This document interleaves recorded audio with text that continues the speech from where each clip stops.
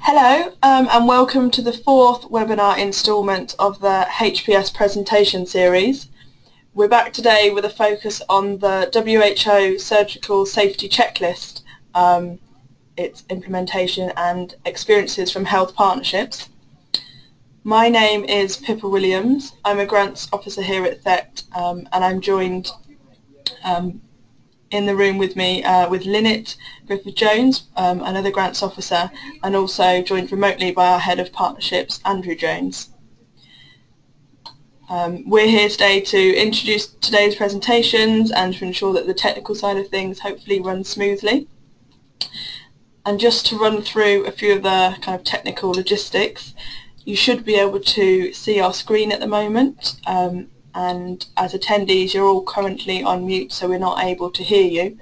But if you do have any problems throughout the webinar, please in your control panel you should see a chat box where you can message us directly and we can help sort those out for you. A recording of today's webinar will also be available on our YouTube channel by tomorrow morning, so please don't worry if you have problems with connectivity or in seeing the slides, as you'll be able to get these all tomorrow. And we'll have some time for questions at the end and a kind of a discussion session with the panelists, but in the meantime, yeah, drop any questions or queries into the chat function. Okay, so to press ahead with today's webinar, I'd now like to hand over to Andrew to introduce a little background to the webinar. So here you are, Andrew. Thank you, Pippa. First of all, can I just welcome everybody to this webinar, and in particular to our three presenters, Ilona, Walt Johnston from WHO, and Tom Weiser from Lifebox, and very kindly getting up fairly early to do this in California. So our grateful thanks to you. So a bit of the background for this webinar is that a number of projects funded through the Health Partnership Scheme have focused on or included as part of a wider range of activities the implementation of the WHO Surgical Safety Checklist. And the rationale for this differs from project to project, but underlying each such intervention is a belief that patient outcomes will be improved. Now there is of course a caveat, even if the highest standards of surgical care and safety are applied within the confines of an operating theatre, if there are other systemic failures in the health facility, such as a generally lax approach to patient safety, the efforts of surgical teams to protect the patient can very easily be undermined by what happens outside of the theatre or operating room. Notwithstanding the caveat, though, we know that levels of success in implementing the surgical safety checklist are patchy. This comes not only from our own direct experience and the experience of partnerships in this field, but it's reflected in other studies conducted in high-income countries as well as in low and middle-income countries. So this webinar is one of a series of themed learning opportunities, and will bring together people who have studied the successes and failures of implementation and those who've been involved in implementation through their Health Partnership Scheme projects. So firstly, I'd like to introduce Ilona Johnston. Ilona is Assistant International Advisor in Global Health at the Royal College of Nursing in London and is the lead for the RCN-ZUNO Health Partnership working in Zambia. So over to you, Ilona. Thank you, Andrew. Hi, everybody. Yeah, we can hear you, Ilona, and I pass control. Great. Thank you.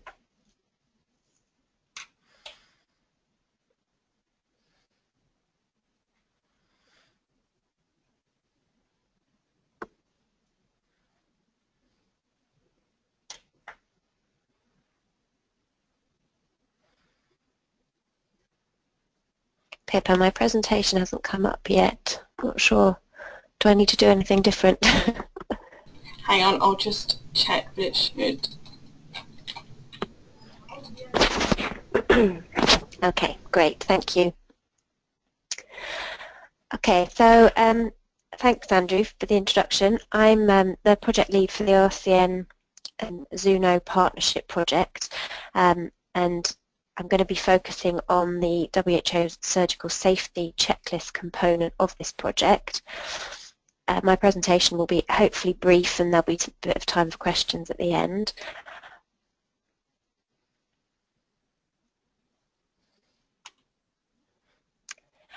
So firstly, unfortunately, our partners in ZUNO weren't able to join us for this. So to just give you a brief overview, ZUNO is the Zambian Union of Nurses organisation, and it's a joint trade union and professional association for nurses in Zambia.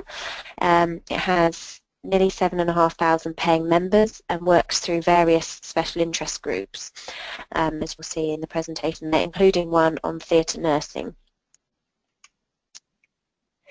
Our project came about after a couple of years of sort of discussing a potential partnership with ZUNO, and we co-developed the goal, which was to build the capacity of ZUNO to influence nursing policy and improve nursing practice in Zambia as it develops as a professional association.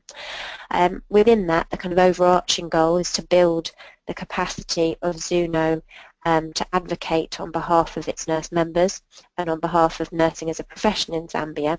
But within that, due mainly to the needs assessment we did in Zambia and also discussions with ZUNO, we've integrated a piece on the surgical safety checklist, which kind of acts as a vehicle to demonstrate ZUNO's increasing influence.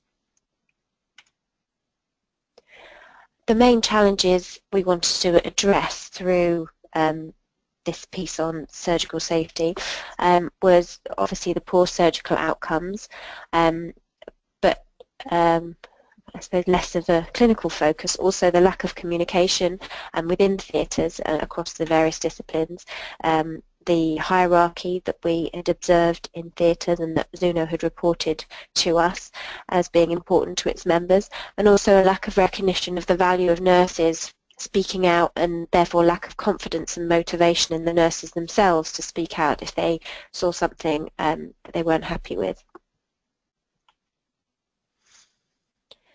So in this particular project, we're trying to address these by moving on from the previous training workshops on the surgical safety checklist that have happened at UTH. Those have mostly focused on surgeons and anaesthetists separately. This project supports more of a multidisciplinary approach, I suppose, with the focus looking at teamwork and communication, how to identify and raise problems, how to discuss concerns, how to find solutions, and within that using the basic 5 steps of the WHO surgical safety checklist. So I think it's going to be quite different. Our approach has been quite different from what you'll hear later from Tom. So it's much more of the, in inverted commas, softer skills, I suppose, looking at those things like teamwork and communication. Those are the 5 steps, as you can see, and that's the sort of basic introduction for all the multidiscipline teams that we do at UTH. So within that we involve the surgeons, the anaesthetists, the nurses, but also the porters who at UTH in Lusaka have got a very active role to play in the theatre teams. So just a brief overview of what we've achieved so far. The project started in April of last year. It's a 2-year project in total. And so far we've trained 164 theatre staff across the 4 UTH theatre blocks. We're supporting ongoing monitoring, mentoring and support visits from ZUNO, and our project officer at ZUNO spends 2 or 3 days a week at UTH supporting those teams that have been trained. And then there's the mop-up trainings and refresher trainings. So any team members that are struggling or need a refresher training, they can attend those. And there's obviously the mop-up trainings, there's staff turnover for new members of staff who haven't been trained yet. And we've got some photos from our trainings. As part of our project is building the capacity of ZUNO itself as a professional association in Zambia, we wanted to make sure that they were gaining capacity to carry out the trainings themselves. So in the first one, the first series of workshops, they were led by an RCN member who has extensive expertise in this area, but part of her role was also building the capacity of ZUNO to take over these trainings, and as you can see in the photos, our colleagues Rita, in the most recent workshops in January, she actually led the workshops herself. One of the other nice parts of the project that was not planned for, but we got sponsorship from for scrub suits for the newly trained theatre teams from a uniform provider from the UK. So there's just some photos of our team members that have been trained in the paediatrics team theatre. Sorry. So in terms of the sustainability of the changes, we've emphasised from the beginning that these changes are part of changing working practices rather than a project. But that was quite challenging to get across with just sort of irregular workshops and trainings. What we did to try and improve the sustainability, I suppose, at UTH was to identify through initial training workshops carried out by ourselves and ZUNO, we identified 12 very motivated people who were very interested in using the checklist and getting their peers to use it. So we've got surgeons, anaesthetists, nurses and porters as part of that champions group, and we carried out a 2-day intensive workshop with them, looking at problem solving, how to support their peers, how to raise any concerns to their colleagues, and also how to monitor use of the checklist. They, we hope, will be providing support for really embedding the checklist into UTH daily practice, coordinated by ZUNO, and ZUNO will have a role to play in leading the monthly team meetings of the champions team. And so far that's going really well. We've got a very motivated team, and they seem very enthusiastic and keen, and they're keeping logbooks to sort of keep a record of the kind of mentoring and support they're giving to their colleagues. And there are team there with their certificates. In terms of data collection, there's, as many of you will know, there's a lack of solid mortality and morbidity data that we found available at UTH. So we had to find some other ways of trying to monitor the impact our project was having. We've kind of designed, I suppose, a process to assess the glitches that are observed during the briefings and the debriefs, and that's led by the nurse in charges of each theatre. We've got a kind of plastic counter system for self-assessment of the checklist, which the in-charges encourage their team members to do after every list is finished. And we're also recording qualitative statements from stakeholders and also colleagues at UTH.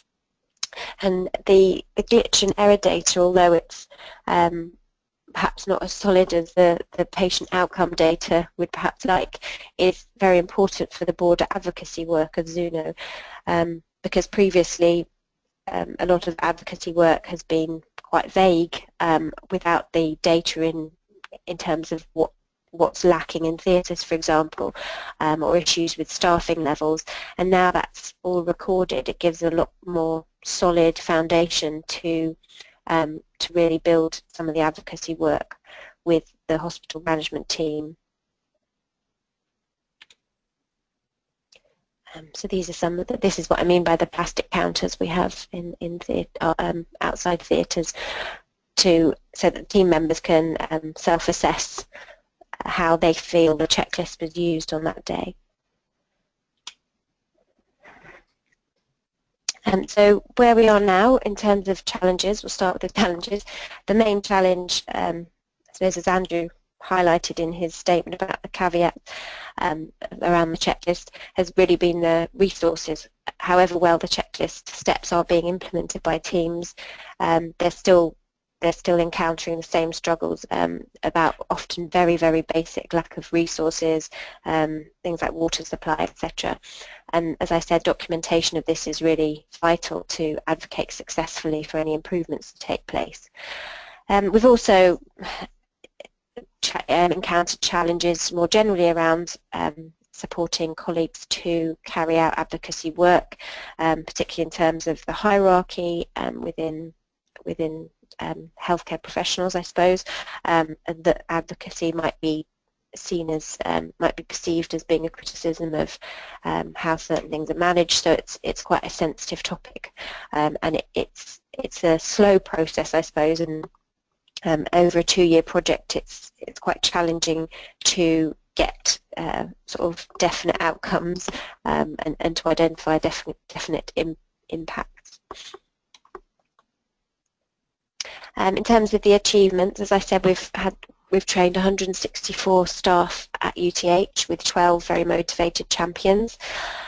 Part of the goal of the project is to I suppose increase recognition of ZUNO as a professional association, and that's been quite successful in getting recognition by the Surgical Society of Zambia and also the Zambia Obs and Gynae Association, and they've both been very appreciative of the work that ZUNO has done and now involving ZUNO a lot more in their work.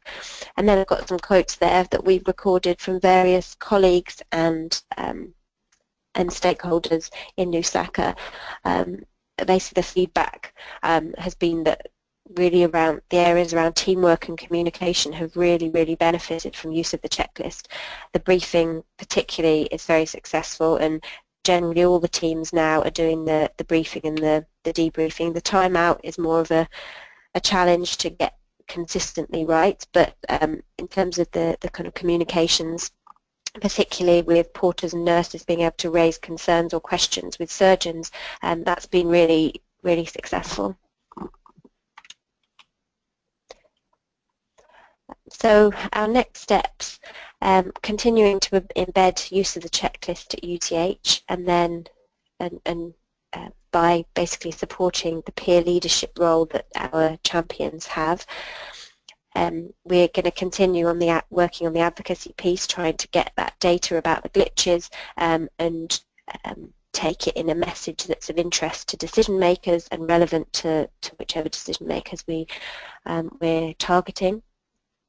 We would like to expand to a district hospital in Kabwe, using the lessons that we've learnt from our work at UTH, and we also hope that this 2-year project, working on the kind of teamwork and communications and those 5 steps of the checklist, will really be a foundation for perhaps further clinical training on aspects of surgical safety by other partners. So I think that's it from me. Pip, I don't know if you want, if anyone wants to ask questions now or wait for later. Yeah. Well, thank you very much for your presentation, Ilona. It's been fascinating to hear, first off, just about an experience of actually trying to implement the checklist through a health partnership, and also great to hear more about kind of the measures you've taken to try and increase the sustainability of it, transferring the responsibility to ZUNO, and also the kind of advocacy coming off that. So we will just pause now. Unfortunately, we'll take kind of some more questions at the end, but Ilona is unable to stay until that point. So if anyone has any questions for Ilona at the moment and would like to ask them, we'll just pause for a couple of minutes.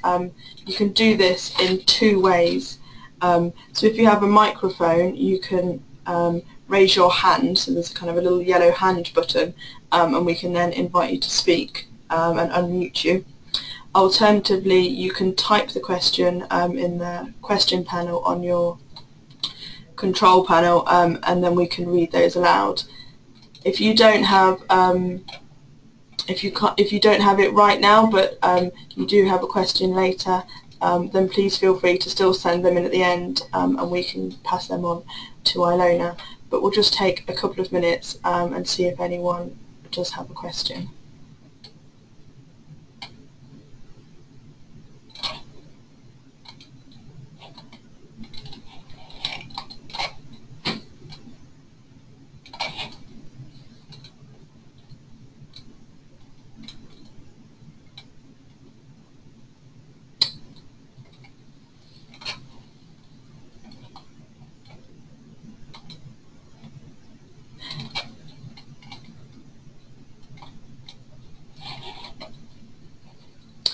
Okay, so Ilona, we've had a question in here from Mr. Ahmed, and he's asked, he said, thanks for your presentation. What do you feel was the, oh, there's a couple coming in, hang on. What do you feel was the main obstacle to the implementation of the surgical checklist?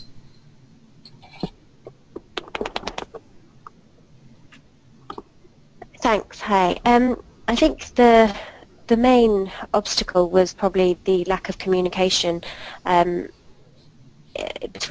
the teams. We obviously, working through a nursing association, we had a lot of open discussions with the nurses, theatre nurses, and they found that it had become so established that the process was that the surgeons would come in, ask for the list, and then just call the first patient, and I think that had just become so established that there was no discussion about how that could possibly change. So I think the fact that these workshops provided a multidisciplinary space for different professions to actually raise their concerns and give them an option to do things a bit differently really helped, and I think we've had, we've obviously not everybody is on board, that rarely happens, but for the surgeons that have really thrown themselves into the project, they've had very good feedback, and basically around the sort of efficiency of the theatres are much better, because any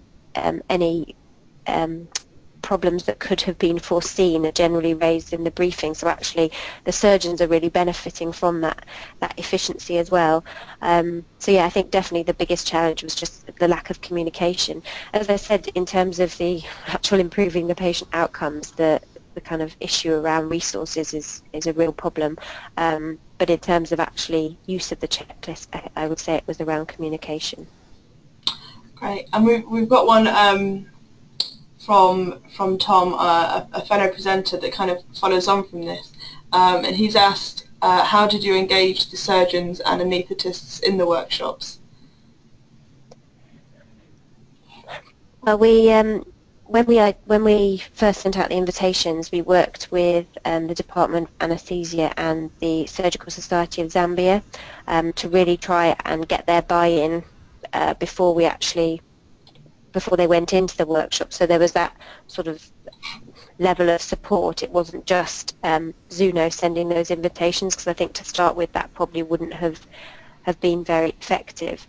I think that the fact that we had a real expert in our member, Jane Reed, who was very involved in developing the checklist and has worked with WHO in the past, and as a professor, I think all those things kind of made all the professions more impressed and willing to listen, and we used really quite fun techniques. I suppose it sounds maybe sounds a bit silly, but I think we made it an interesting event. It wasn't just listening to a presentation and looking at some slides.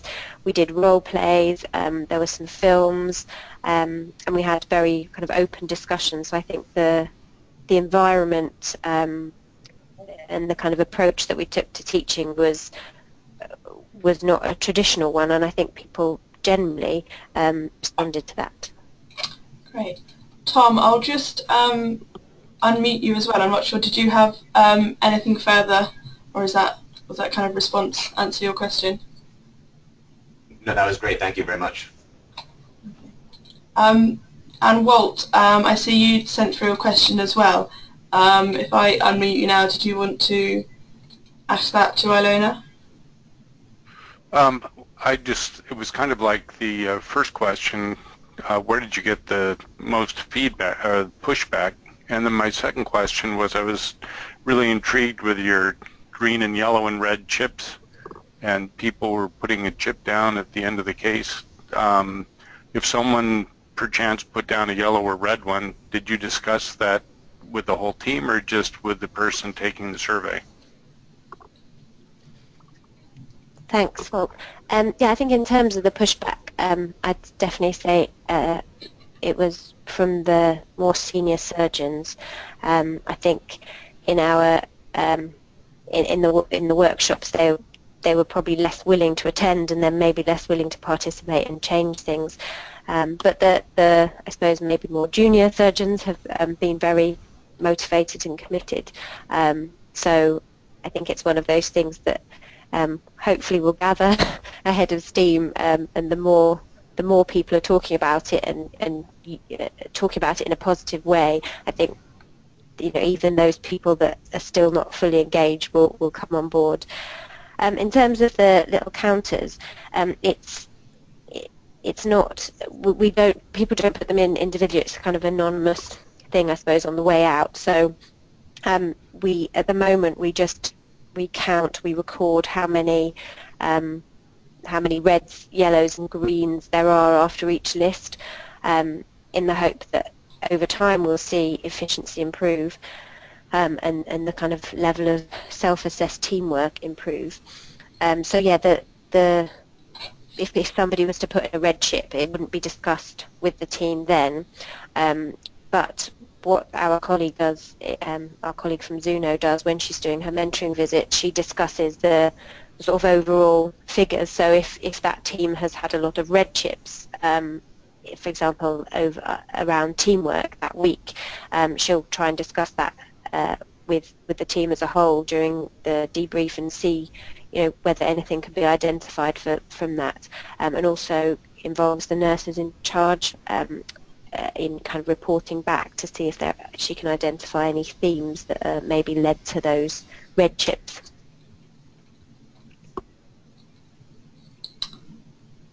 Great, thanks, Ilona. And I know you have to probably pull off now. There's one other quick one if you do have time. So we've had just a question in from Noah Nadeem, who's asked if there are future plans to run this project anywhere else other than Zambia. We don't have any plans at the moment. I think this is a new project for us, and we've really learned a lot from it at the RCN. I think there's a lot of really positive stuff coming out of it, and a lot of things that we could really do better, I suppose, next time if we were going to roll it out elsewhere. But we don't have any firm plans to roll it out outside Zambia yet. Our next step is to take the lessons that we've learned at UTH and try and see how that works at the district hospital, because obviously that's a very different environment and with different challenges. So see how that works there, and then see where that takes us, really. Okay. Oh, great. Thank you, and thanks again for your presentation and being able to stay a bit longer to answer some questions. Thank you. And if anyone does want to talk it through or have a discussion about it, or email me for more information, then I'm very happy. Sorry to rush off. No, that's no problem. And do get in contact, and we can put you in contact with Ilona. Okay. Thanks very much, everyone. No problem.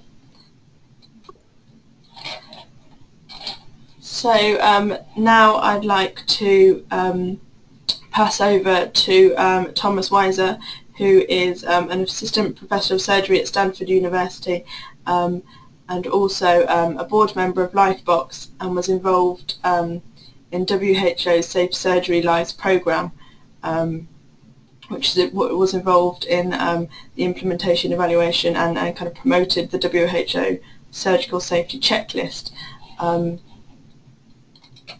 So welcome, Tom, and I'll pass over to you now.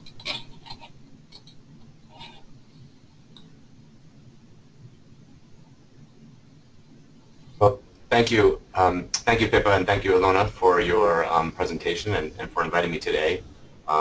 Good morning from California. And let me see if I can get my screens. Pippa, can you see my screen now? Yeah, so we can see the slides. Perfect, thank you. Well, my name is Thomas Weiser. I'm a general and trauma surgeon at Stanford University Medical Center, and I was involved in the WHO program called Safe Surgery Saves Lives, which was responsible for developing and implementing and testing and evaluating the original WHO checklist. And I'm also a board member of Lifebox, which is a charity based in both the U.S. and the U.K. That is devoted to improving the safety of surgery, both in the U.S. and abroad. Initially, Lifebox came out of the WHO checklist because one of the items on the checklist was the mandatory use of pulse oximetry for monitoring patients under anesthesia. And we recognized early on during the initial part of the program that this was going to be a resource that many hospitals, especially in low and middle income countries, might not be able to accommodate. And so we developed a charity to procure and distribute low-cost pulse oximeters along with training for anesthesia providers, both MD and non-MD anesthesia providers. And since its inception in 2011, we've delivered over 11,000 oximeters and trained over 5,000 anesthesia providers, and our oximeters have been used in probably 10 million operations. And that was our first big step into the kind of practical world of surgical safety beyond the checklist, or trying to support the checklist. And so what I'll be talking about today is our second technical program called CleanCut, which is a checklist-based expansion for antisepsis and infection control. And basically, it's using the checklist to promote some of the infection prevention and control standards around surgical infection prevention. So by disclosure, I am a member of the board of Lifebox. That's an unpaid board membership. It's a charity. But I am the principal investigator on the CleanCut program, which has been funded by the GE Foundation through Lifebox, and I devote 30% of my time to this work. And so I'm going to talk a little bit about this as well. So to start with, let me just introduce the WHO surgical checklist, surgical safety checklist. This is the WHO version, and it's divided into three component parts: what we call the sign-in or before induction of anesthesia, the timeout that happens before skin incision, and then a sign-out before patient leaves the operating room while the team is still in place. And the most important part of this checklist is that little blurb at the bottom that talks about how additions and modifications to fit local practice are encouraged. And this has been very, very important because we recognize that the checklist can be very difficult to do, and the checklist and some of these steps need to be rearranged depending on how the surgical teams and what the process of anesthesia and surgical provision, how they occur locally. You also notice in that first part that one of the items, that fourth item down, is there a pulse oximeter on the patient and functioning? And that was the work that Lifebox originally set out to help address, which was the use of pulse oximetry as a routine part of patient monitoring. So here's a picture of the Lifebox oximeter. And as you can see, during an intervention like a cesarean section, patients who are under even regional anesthesia like a spinal should be routinely monitored. One of the biggest issues that we've had in terms of surgical safety involves infections and post-operative infectious complications. And so we recognize that as a next big part of the surgical safety movement. And so our work now is focused on that. And so I'm going to talk a little bit about the CleanCut program and how CleanCut is trying to support the checklist implementation through a very kind of specific monitoring and evaluation and feedback process. And this is great to follow Ilona because her program is very focused on kind of the teamwork, the communication, some of the more qualitative aspects of teamwork and interaction. And our work is really focused very much on some of the quantitative aspects of checklist implementation vis-a-vis the processes. And so I think these two talks are very complementary. So as I mentioned, this is work that we're currently piloting in 2 countries. We're piloting it in Cambodia and in Ethiopia. We have a pilot site in each country. One is in Battambang in Cambodia, which is about 6 hours north of Phnom Penh. It's a trauma hospital. It does about 5,000 operations a year. It's probably the only trauma center in the entire country, and is certainly the major surgical referral center for the district that encompasses essentially the northern half of Cambodia. And then we're also piloting it at Jimma University in Jimma, Ethiopia. Jimma University is in Jimma, about 6 hours drive southwest of Addis Ababa. It is also the major tertiary referral center. It's a fairly large university hospital with 3 operating theaters for the general surgery and gynecology, as well as 2 to 3 functional operating rooms for maternal care and for C-sections. The work this clean-cut work is a checklist-based intervention, and what we're trying to do is introduce the checklist, but then measure and evaluate the specific processes that underlie the checklist. And so by way of background, I'm going to talk a little bit about why we chose infections as our second part of work. So we know from work that we've done and others have done that in resource-poor settings, the risk of death or complications from surgery can be up to 100 times higher than it is in high-resource settings. We also know from early work with WHO that there are approximately 77,000 operating theaters globally that are not equipped with pulse oximetry, which we consider an essential monitoring device for safe surgery. Any anesthetic society that creates guidelines around the provision of safe anesthesia has included pulse oximetry as an essential component of monitoring during anesthesia. And this was again the reason why we conceived of the whole program of Lightbox to start with.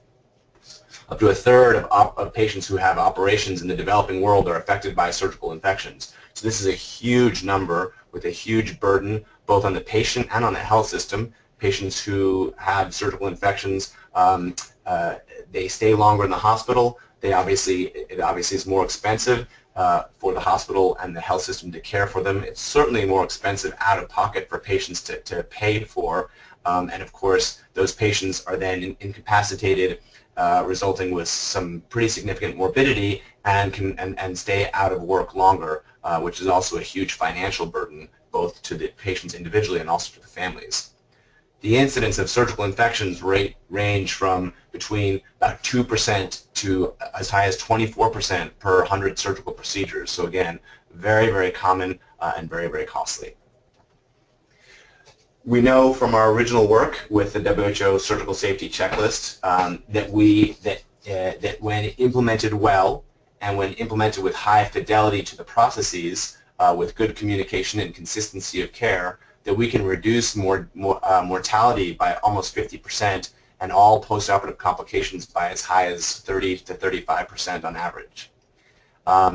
We also know that it's possible to sustain the checklist, and we've done that in multiple countries with a combination of checklist implementation and oximetry distribution and training.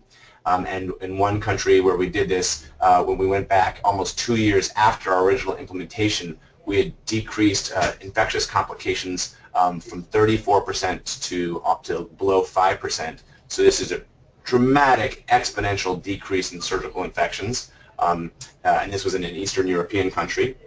And then we've sustained increases in non-physician anesthetist knowledge of oximetry and hypoxia management, as well as incorporated oximeters into routine clinical practice.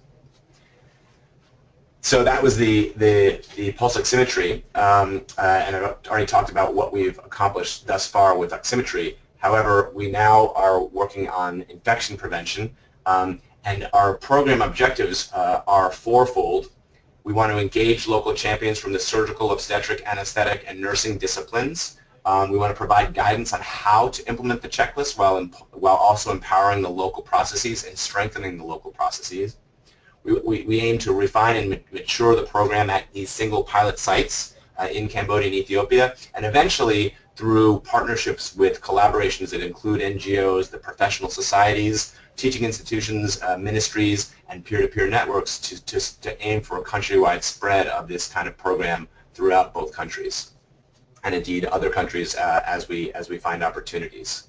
The activities are as follows. We first start by engaging local clinical staff and identify project champions, and those champions come from the disciplines of surgery, nursing, and anesthesia.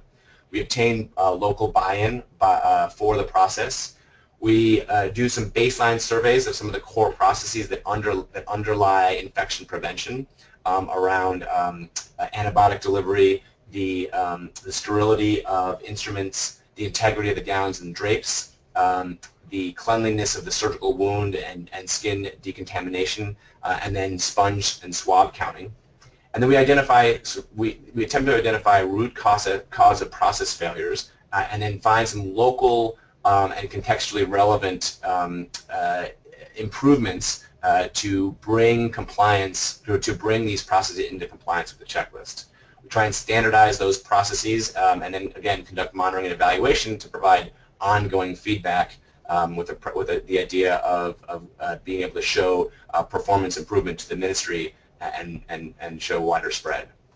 So the first of those activities revolves around skin decontamination. So we try and find out what's the process of skin antisepsis, what agents are available for skin decontamination, how well are those agents being used, and how routinely are they being used.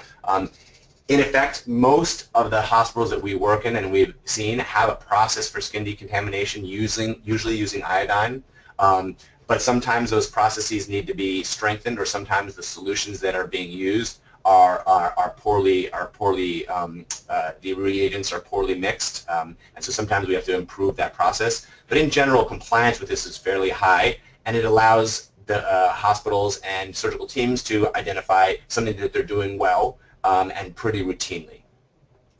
The second is the sterility of gowns, gloves, and drapes. And what we look at is how well the gowns are, what's the integrity of those gowns? Are there holes or violations of the gowns and the drapes? And if there are, what's the process for repairing them or for identifying new drapes? Typically, there's a process, but people don't really know it. So we've seen instances where there are holes in the drapes, and they're kind of moved off the field, but then they're kind of packaged in a bundle. They end up getting reprocessed, and then 3 days later, they're back on another patient with the same holes in them. And so we try and identify a process for repairing gowns and drapes that have holes or other kind of sterility violations.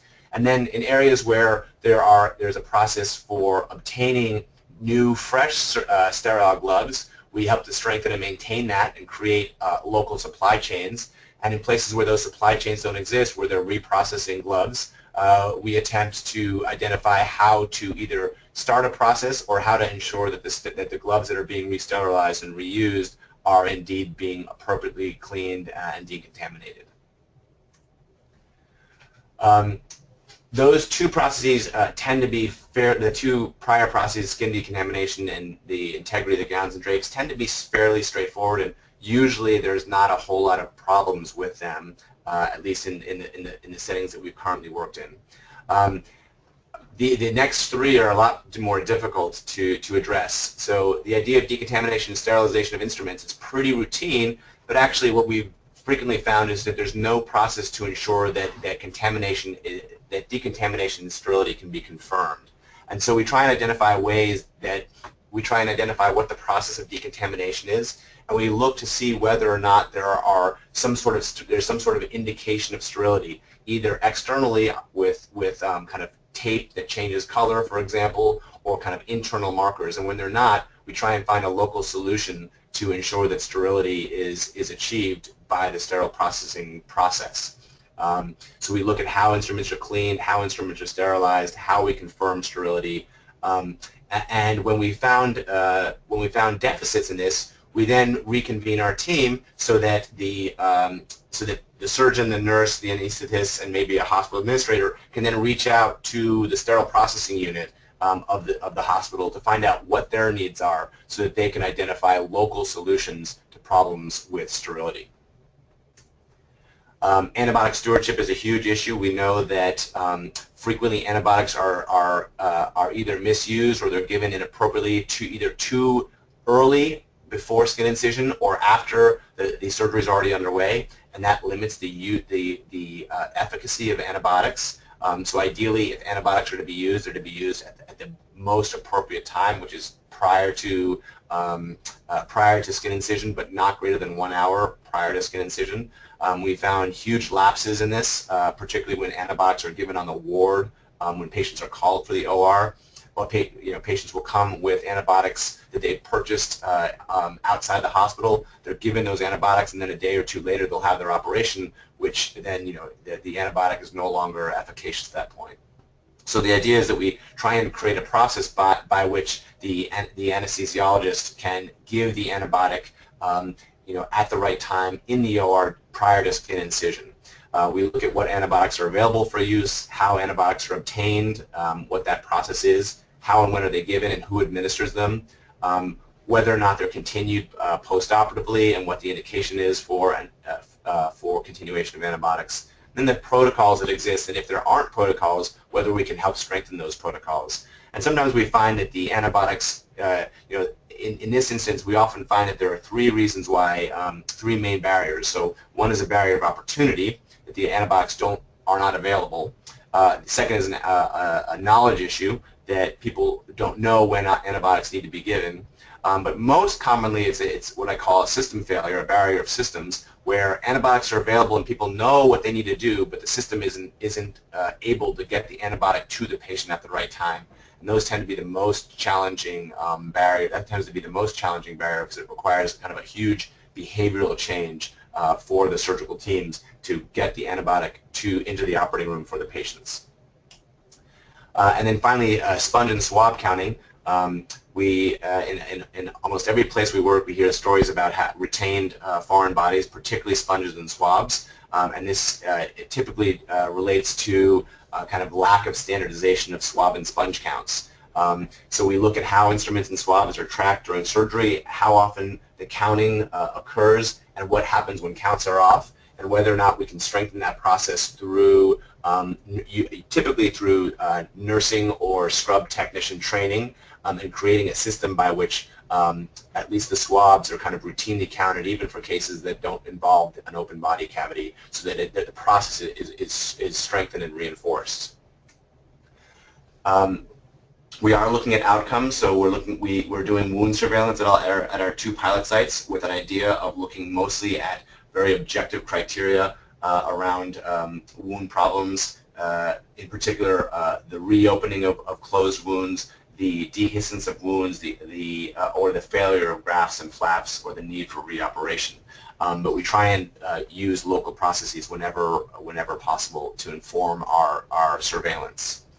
And the way that we're looking at this is through primarily through the processes. So we're looking very specifically, we have data collectors that look at skin preparation, the integrity of the gowns and drapes, the efficacy of decontamination of instruments, the appropriate selection of antibiotics, and the routine counting of sponges. And this is a direct observation by data collectors in the OR to help reinforce the process, not just the use of the checklist, but whether or not these processes are actually happening. Because what we found is many places will say that they use the checklist and they'll show a completed checklist form, but in fact the processes are not actually being done because of compliance issues. And then also we're trying to relate these to secondary outcomes that are very important patient outcomes around surgical infections, need for reoperation, the length of stay, and whether or not there's a postoperative mortality. And so that's the basis of our program. It's very objective with respect to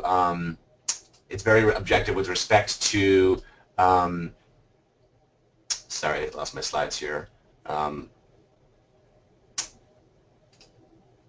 It's very objective with respect to how we're measuring this program. And each of these processes are processes that we're using to help reinforce the checklist beyond just evaluating whether or not the checklist is being used. So I'm happy to take questions, and thank you very much for inviting me to present this work. Great, thanks so much, Tom. It's really interesting to hear about those kind of further developments after the checkbox and some of the further work that Lifebox is doing. At the moment now, I'm gonna move straight on to Walt's presentation, and then we'll take questions on both of them at the end, if that's okay. So our last presenter is Walt Johnston, who's the lead for the Emergency and Essential Surgical Care Programme at the World Health Organization. So I'll hand over to you now, Walt. All right, thanks. There's my slides. Well, hello everyone. It's a pleasure to represent the World Health Organization. My background is neurosurgery, and so I want to talk a little bit about the larger context of WHO programs that have to do with patient safety. There's a number of issues that are all within where the surgical checklist lies, and it's part of a broader system.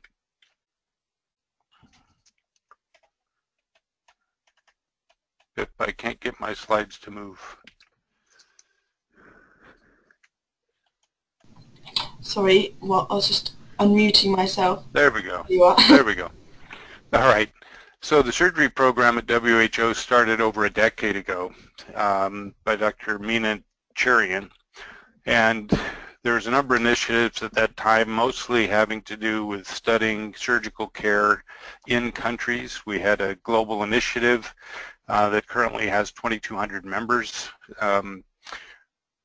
but all the work we were doing, the main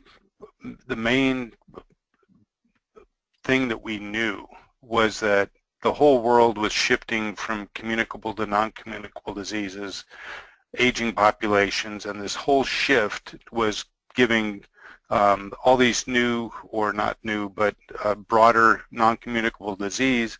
All those diseases required more surgical care than the communicable diseases did. So surgery was becoming more and more an important part of healthcare throughout the world.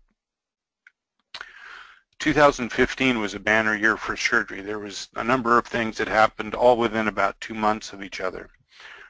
First was the Lancet Commission on Global Surgery, which came out that really changed our understanding of the need around the world for surgery, the costs that it occurred on people. The World Bank's Disease Control Priorities, 3rd edition, Volume 1, was on essential surgery. The Millennium Development Goals expired in 2015, and they were replaced through the United Nations Sustainable Development Goals. Number 3, for example, has about 8 factors having to do with surgery, where the Millennium Development Goals only had about 3. There's much more surgical care and anesthesia involved with the SDGs going forward for the next 15 years. And then lastly, but certainly not least, the World Health Assembly, which is our governing body, passed a resolution strengthening emergency and essential surgical care and anesthesia as a component of universal health coverage. That was passed in May of 2015. This resolution basically had 5 parts. There was a lot of parts, but if you really distilled it down to the essence, it had to do with advocacy and resource development, care delivery, such as access to care, integration of systems, information management, was data collecting, analyzing that data, and then using that data to actually drive health policy, and then continue with monitoring and evaluation. Essential medicines, and then the surgical workforce, who to train, how to train them, how do you know that someone's competent, how do you oversee that, and those types of issues. And then we have to report back to World Health Assembly next year. What does that have to do with the surgical checklist? Well, there's several parts of the resolution that had to do with quality of care. I've listed 5 of them here, but they're all about developing systems for quality, safe, effective, and affordable emergency and essential surgical care, essential medicines that are safe, efficacious, and affordable, data collection, post-operative mortality rate, strengthen infection prevention and control as a critical part to ensure quality and safety of surgery and anesthesia, and then devise relevant measures to access to safe and effective emergency and essential surgical care, just for starters. So we had a number of meetings that we brought stakeholders together from all over the world to talk about each one of these components of the resolution, how we could best move forward towards implementation. This was our last meeting in Geneva in December, which happened to be the 10th anniversary meeting of the global initiative. There's about 150 people here, and we had small group sessions all discussing how we could move forward, and we came up with a roadmap towards implementation of this resolution that is now on our website. And most importantly, we came up with a timeline that just structuring what our goals were over the next 5 years, globally, regionally, and nationally. And quite importantly, the last column, which I can't see, but it's who our partners are going to be to help drive this forward. So after all these meetings and developing a roadmap, the key recommendations are to foster advocacy, develop funding, both globally and at country level, and try to get the ministries of health to take ownership of this process. We want to improve access to care, system integration, develop quality measures, and then develop dashboards for ministries of health to look at all the key indicators. We have some core indicators, and at the country level, national surgical care plans, which would be driven by the data that we collected. Encourage ministries of health and others on essential medicines, limit illegal use, but make legal things available to patients, and then develop minimal standards for credentialing. So as far as data collection, Peter Drucker said you can't manage what you don't measure, and that is very true. So the WHO put together last year monitoring the building blocks of health systems, which really boils down to 100 core health indicators. If you look on the right side of the screen under health systems, there are where the 6 core surgical indicators are located. These agree with the Lancet Commission's 6 core indicators of what should be assessed for surgical care: post-operative mortality rate, surgical volume, 2-hour access to surgical care, surgeon, anesthetist, obstetrician density, catastrophic and impoverishing expenditure, these 6. 4 of these were accepted by the World Bank in the World Development Indicators, and just this year.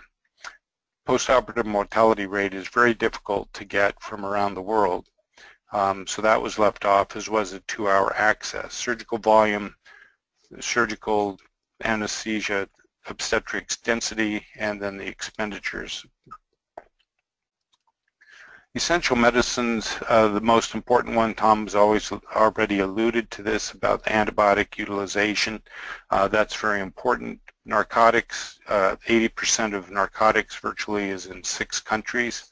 Majority of the developing world has no access to narcotics, and ketamine is a critical medicine that's used in the developing world for short surgical cases. And then training and credentialing, as I mentioned. Our partners are very many, and they're important.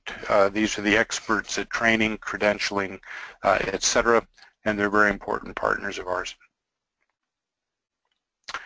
our global surgical workforce, this SAO density, we will be adding to this summer, the number of neurosurgeons globally, plastic surgeons, and orthopedics. So how does the surgical checklist fit into all this? Well, as Andrew said in the very beginning, it depends on the entire health system. You can have a perfect surgical checklist, you can do a perfect surgery, but if your whole system doesn't work, there's holes in the drapes, there's unsterile instruments, the antibiotics are given at the wrong time, etc., then the checklist isn't going to get you too far. But I want to go through a few of the objectives of the checklist. It's basically saying operating on the correct patient at the correct site, doing the correct surgery. You want to prevent any harm from anesthesia, prepare for any life-threatening loss of airway or high blood loss. You want to look at allergic reaction from your medication, minimize surgical site infection risk, not have retained foreign bodies, identify surgical specimen, and communicate as a team for the patient's well-being. There's 5 surgical vital statistics that are part of the checklist. The number of the data should be collected by each of the WHO member states, number of operating rooms in each country, number of operations performed, the number of trained surgeons and anesthetists and obstetricians, and then the deaths on the day of surgery, and certainly in hospital deaths after surgery. The checklist principle that should be simple, should be widely applicable, and it should be measurable. And as was stated earlier, it should be adapted to local use. The WHO on their website under patient safety has both of these guidebooks that are easily downloadable. One on the guidelines for safe surgery, which includes the surgical checklist, and then the implementation manual that gives just some good advice on how to pull this off. This is what the website looks like. There's a number of other things, safe surgery review, pulse oximetry project, the robotic surgery safety website, and then some other ones. The surgical safety checklist and the implementation manual are in 6 different languages. And then there's probably 100 examples of how the checklist has been adapted to local use, and each of these hospitals has changed it in small to large ways. And they post it on the website for you to look at, and perhaps give you some ideas of how your checklist might change. We also have a Safe Child Book checklist, and this summer in August will be the unveiling of the trauma checklist at the trauma meeting in India this August.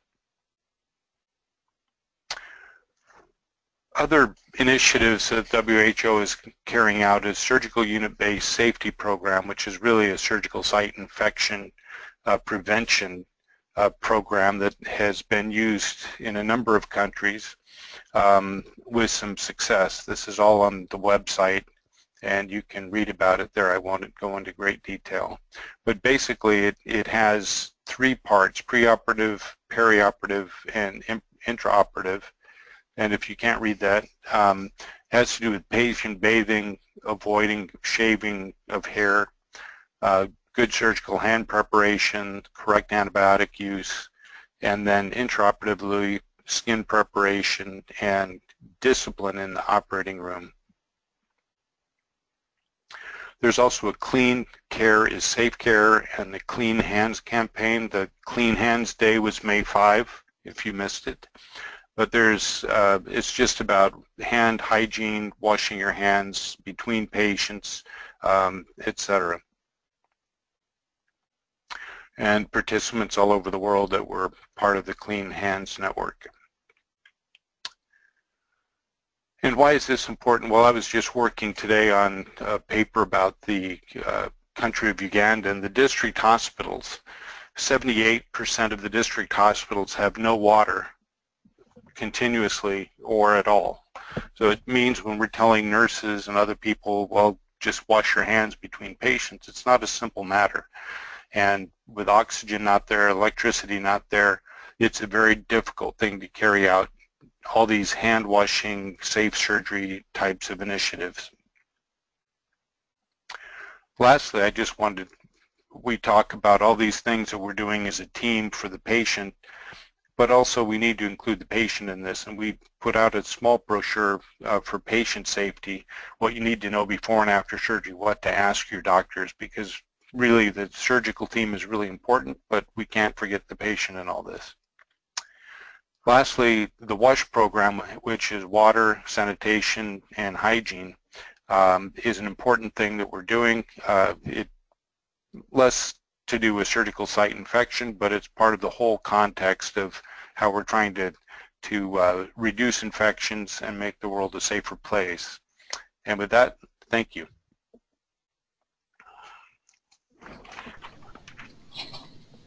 Great, thank you very much, Walt. Thanks for a really informative presentation. It was great to get that kind of broader high-level view of the environment which some of these projects are working in, and the background from the WHO perspective on the work that they're doing around this.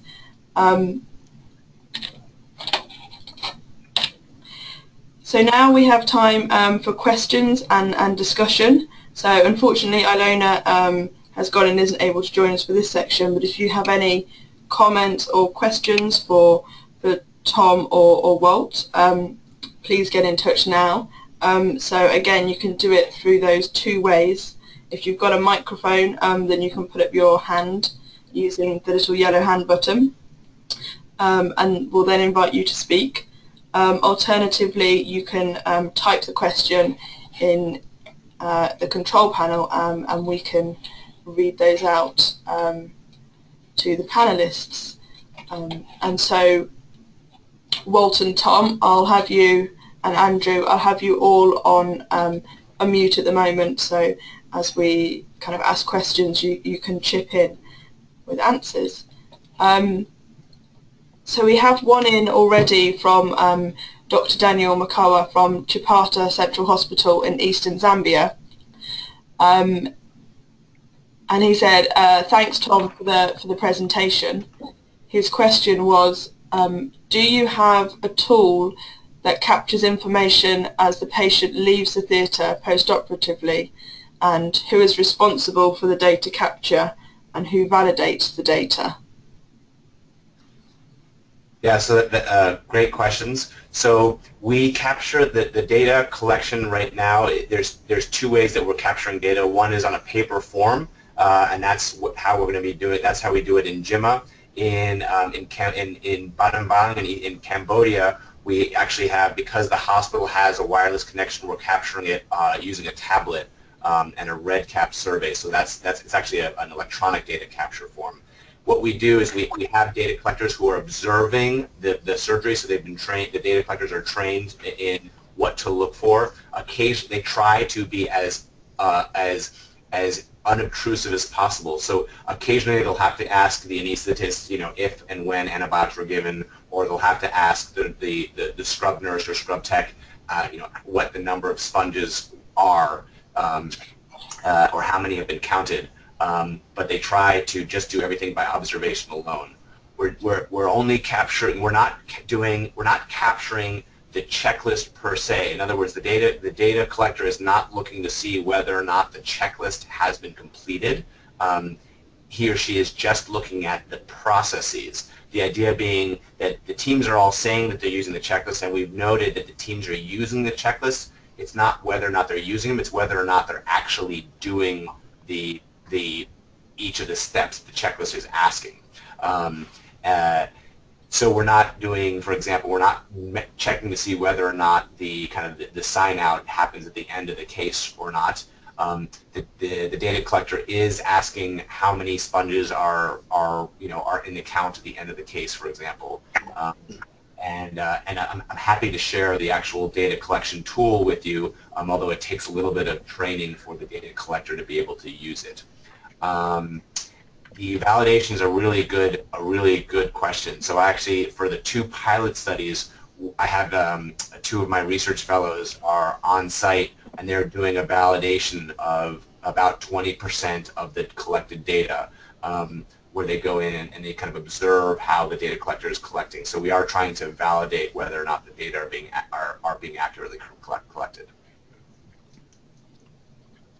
I hope that answers the question. Great, thank you. Yeah, Daniel's just also typed in, he said he's asked the question as they tend to have limited staff available to capture the data, so leading to errors in data compilation. And he said, yes, that does answer the question. So thank you, and we can maybe put you in contact with each other after the webinar. Absolutely. To share that. Yeah, absolutely. Great. So I think Andrew also has a question for Tom. Yeah, thank you. Well, actually, perhaps for Tom and Walt, and I'm just going to play devil's advocate for a moment, because there are folk out there who say that using the checklist ideas taken from industry is too simplistic in a complex clinical setting. Is there some truth in that? So let me take the first stab at that. So I would disagree. In fact, even in the most complex circumstances, checklists have been shown to be highly efficacious when they're used well. And there is absolutely a difference between medicine and almost other high complexity in industry. So the typical one is nuclear power or the airline industry. And the reason that it's different is you can engineer the environment of nuclear power and an airline and an aircraft, but you can't engineer the safety of a patient. Patients come with incredible complexity, and they come with incredible diversity of conditions. It's almost impossible to accommodate for all that. However, with the idea of checklists in all these so-called high reliability organizations is to promote communication, so that because there are so many ways for these complex processes to fail, especially in medicine, but inevitably there's somebody in the room who can help troubleshoot. And so when problems arise, when patients start getting sick or starting to show instability, communicating that instability and asking for help is part of the way checklists help promote communication. So as communication is triggered and promoted, people are more likely to ask for help and interact so that people can troubleshoot together. And that is actually incredibly powerful. And it's one of the reasons on the checklist we have a whole introduction piece. So I would not argue that just introducing yourself is necessarily critical to patient safety, but it is critical to communication, because by people introducing themselves, they're then activated to participate in the care of the patient. Thanks. And I would add to that, if I may, Andrew. Ilona alluded to this in the beginning when she said that the biggest pushback was from senior surgeons, and we've learned from the airline industry that one of the big risks was no one questioning the captain even when he was demented. And that goes for surgical teams as well. All of us have to be part of that team. And as the senior most surgeon on this webinar, I have to confess I was probably guilty of that on occasion too. But it's really getting the team approach to work and getting people to communicate, because nobody can do this all by themselves. That's great. Thank you very much. Back to Pippa. Okay. I think Walt also had a question for Tom. I have a question for you, Tom. What do you do about the X factor, the unknowns? For example, in some developed countries, you have an occasional flying insect in the operating room. You have anesthesia in the middle of the case, putting in IVs in a less than sterile fashion, or some developing countries, you have patients two to a bed post-operatively, and they may put a post-op fresh post-op in with an infected wound. It really changes your statistics drastically when those kind of things happen. How do you factor that into what you're doing? Yes, so this is, these are huge problems and huge issues that relate exactly to the resource kind of constraints that that Ilona originally alluded to in the first presentation. The truth is, we'll never solve all the problems. That we're trying in kind of a typical public health fashion to identify some of the low-hanging fruit and make some changes that we know are doable and that we can accomplish in the time frame that we have for this initial work.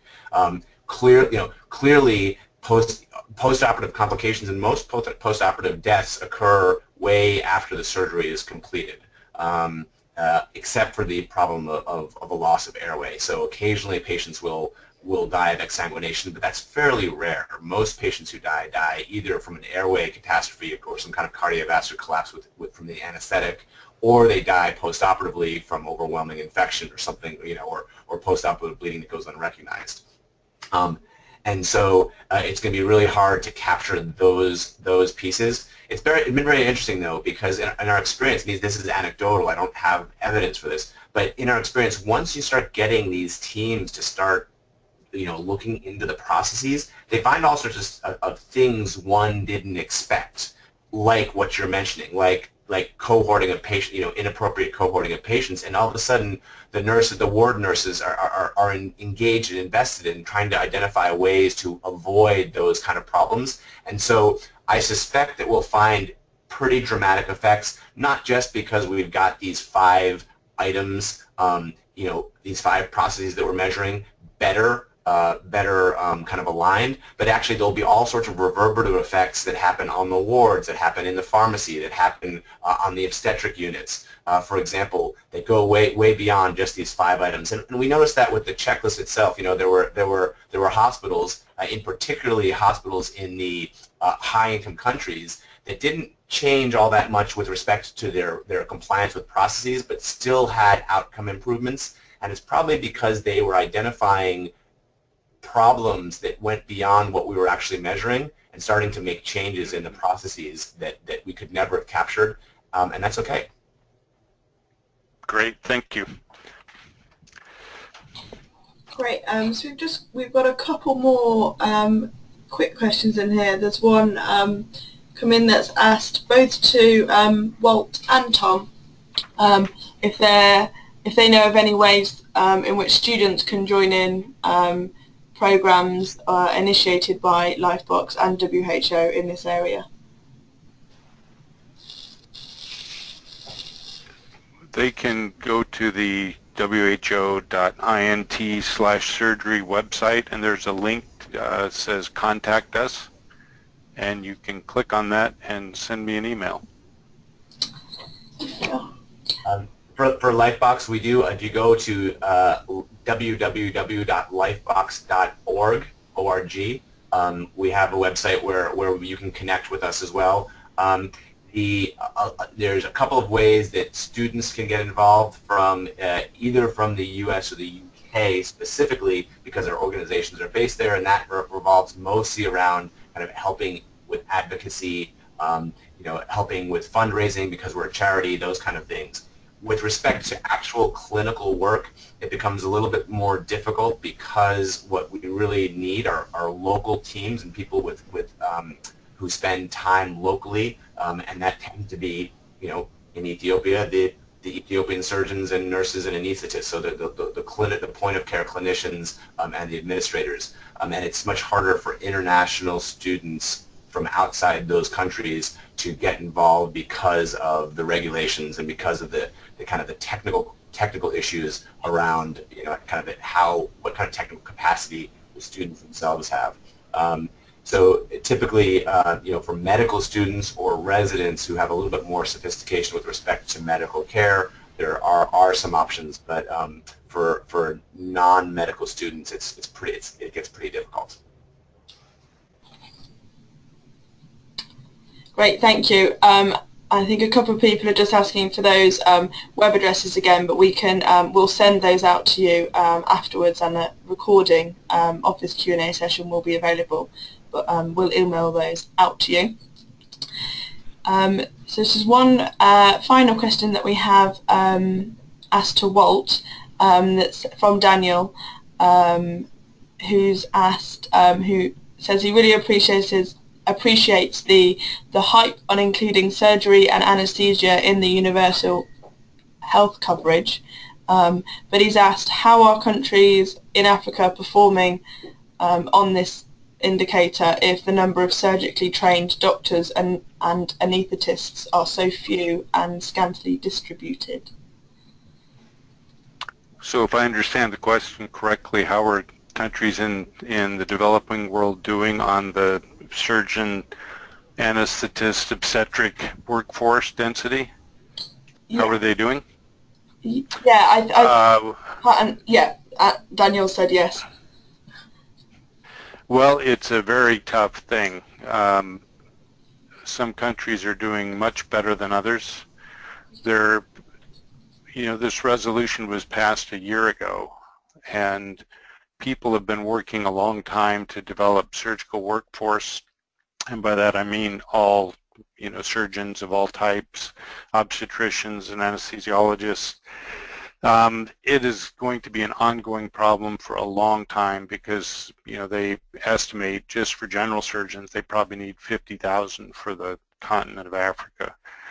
You don't train people overnight in that capacity, so it's who to train, how to train them. Do we have mid-position providers, the non-physician clinicians that are taught how to do surgical procedures, the essential ones?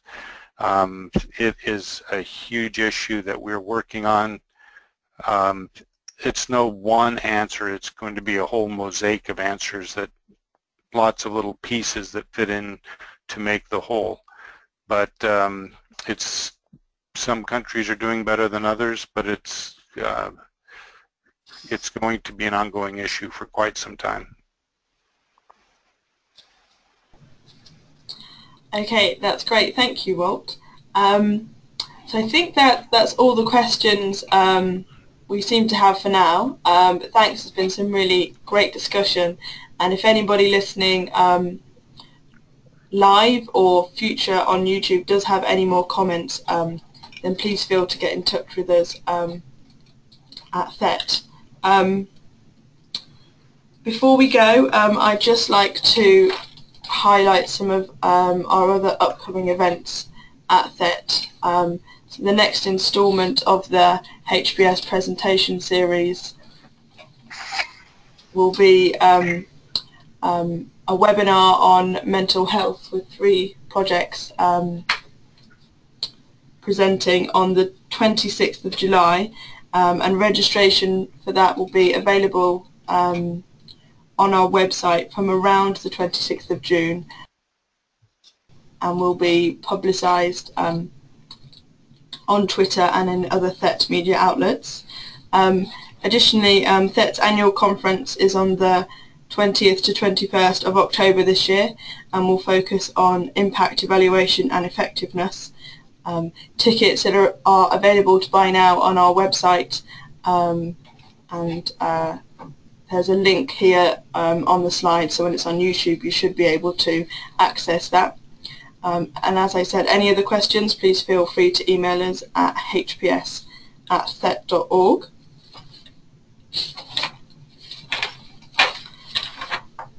And also just to point out that check out our YouTube channel. So this presentation will be up tomorrow, and all previous episodes of the HPS presentation series are available. So that's YouTube, THET Partnerships.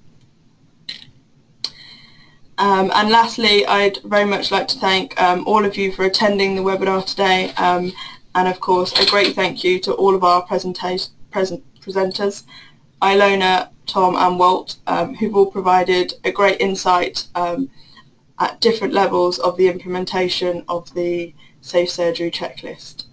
So that's all from us here, and bye for now.